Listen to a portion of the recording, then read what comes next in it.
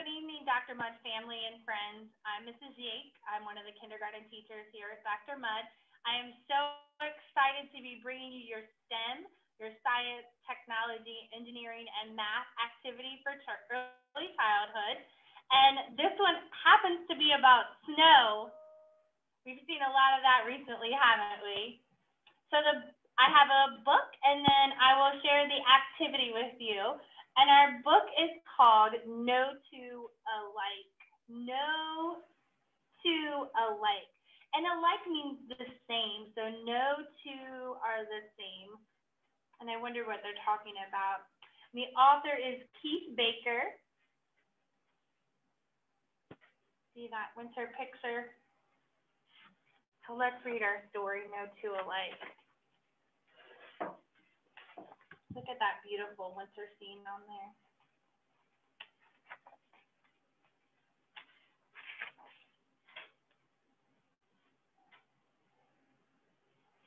No two snowflakes are alike.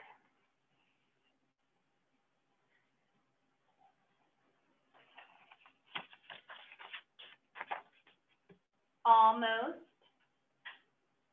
Almost.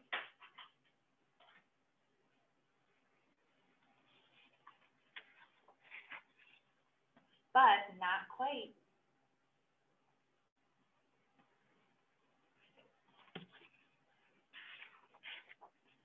No two nests, so soft and round.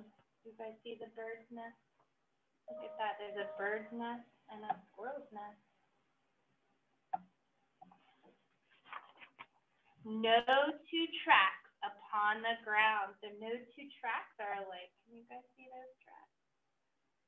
Do really close so you guys can see them. There's one set of tracks and then another set of tracks.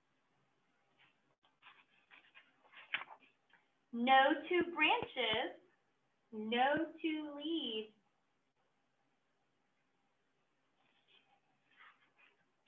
No two forests full of trees. Look at that beautiful winter scene. Look how the trees have snow on them, but they're different kinds of trees. Some of the trees have branches and leaves. Some of them are bare. No two fences, long and low. So look at those fences. Did you have fences with snow on them? You see how the snow falls differently on those two fences?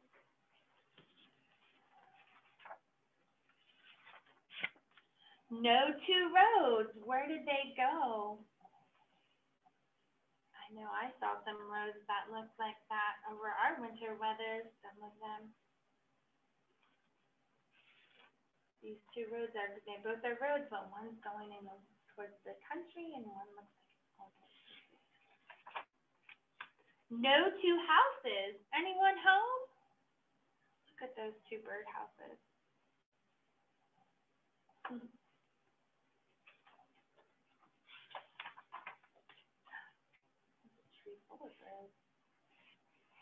No two friends, large or small, no two alike.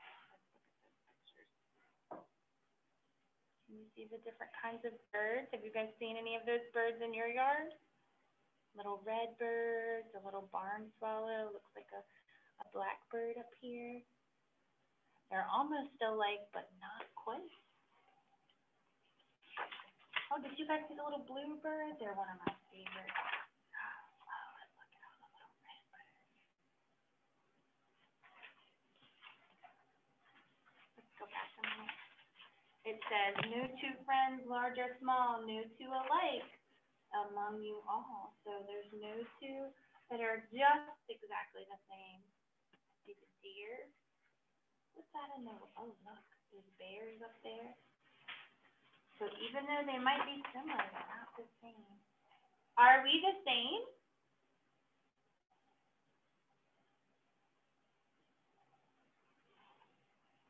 Just alike? Are they the same, just alike? Almost. Almost.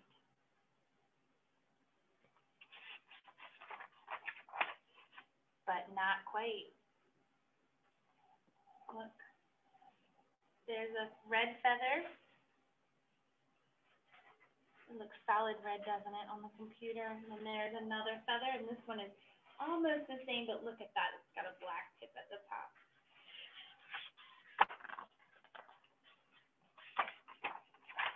The end.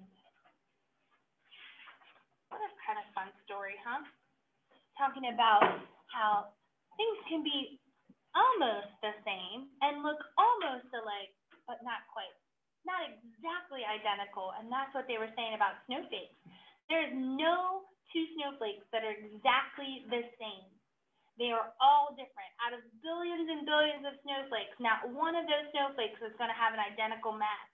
And that's what's so neat about making snowflakes. Have you guys ever made snowflakes before? Well, tonight, that is what we're going to do for our STEM activity. You guys have gotten a great little bag. Now, I know how badly you want to eat these marshmallows. Don't eat them just yet. They are for our activity first.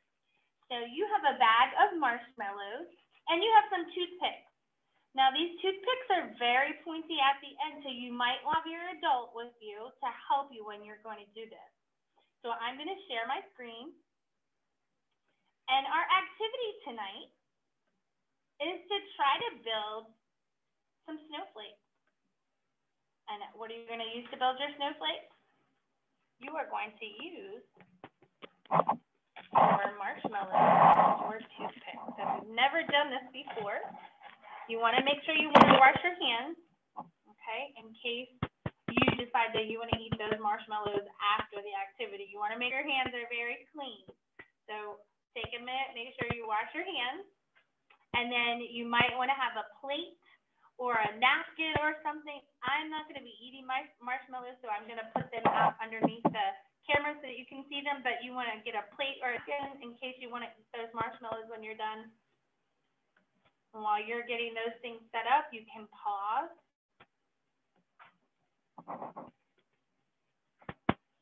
Now, very carefully, we're going to empty out our contents.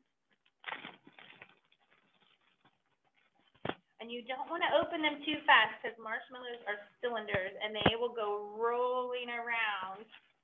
And I'm going to make a pile of my toothpicks and my marshmallows. Look at that, one was already. Okay.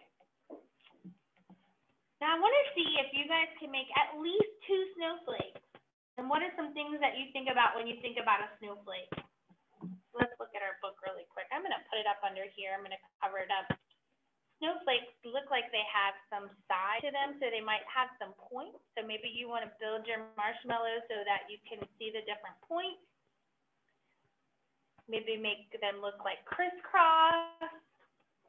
Maybe you want to build like a snowflake within a snowflake. But I want you to think about the design that you want to try to make with your first snowflake. I think I'm just going to go with something a little easy. So the first thing you want to do is we want to make sure that we're using our toothpicks carefully. We're not going to be poking ourselves or anybody else with these toothpicks. And you're going to think about how would you build that? What does that look like? So I'm going to take a marshmallow and I'm going to put it onto one end. And I want to try to build a big marshmallow. So I'm going to try to use this one for my center. What do you guys think? And I'm going to build from there. You guys see? I don't know how big I'm going to be able to go, but I'm sure going to try, right? Marshmallows, that's a good thing about marshmallows. They're kind of sticky. So far, am I doing a good job? Can you guys, how do you think you want to build your marshmallow? How many points do you think you want to put on there? I think that's going to be it for me. So do you think that I was able to kind of build a snowflake? A little bit, huh?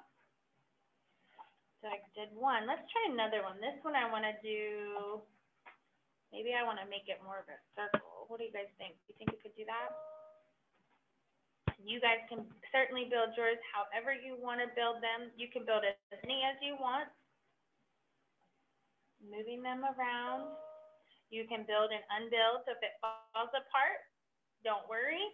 Keep building. Keep trying. Let's see how many snowflakes you can build with the supplies that you have in your bag. We'll put them together a little bit more like that.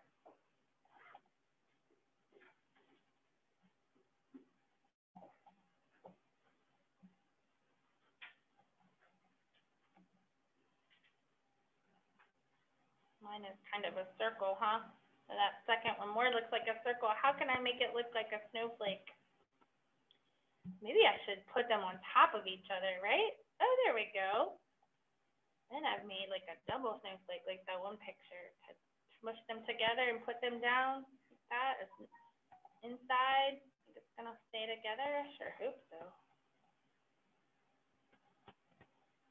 So while you're building, I want you to think about your shape.